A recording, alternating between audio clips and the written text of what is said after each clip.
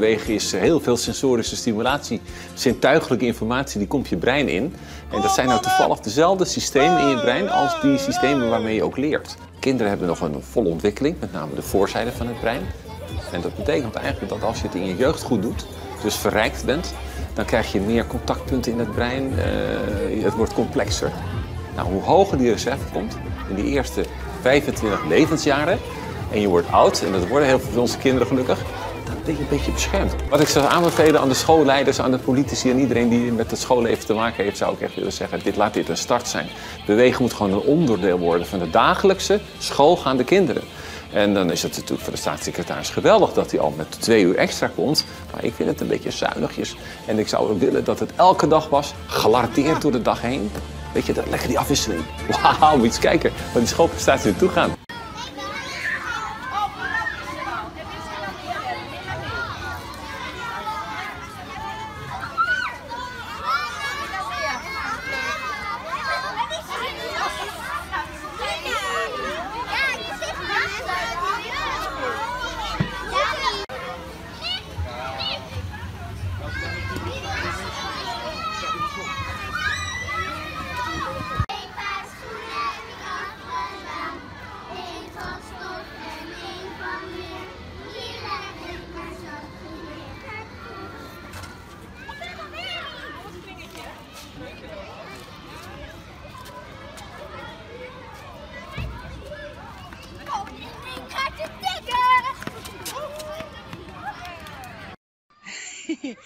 Goedemorgen.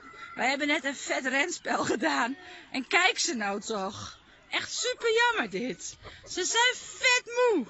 Maar goed, dat wil niet zeggen dat we eigenlijk stiekem al klaar zitten voor het nieuwe spel.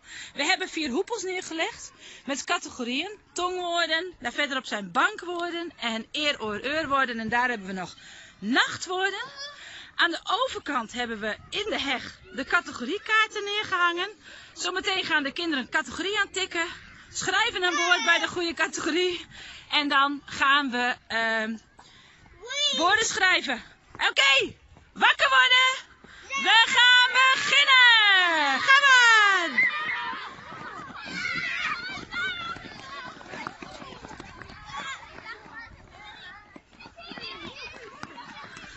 Kijk, en schrijven maar. Ik heb jouw woorden opgeschreven. Lekker snel was jij.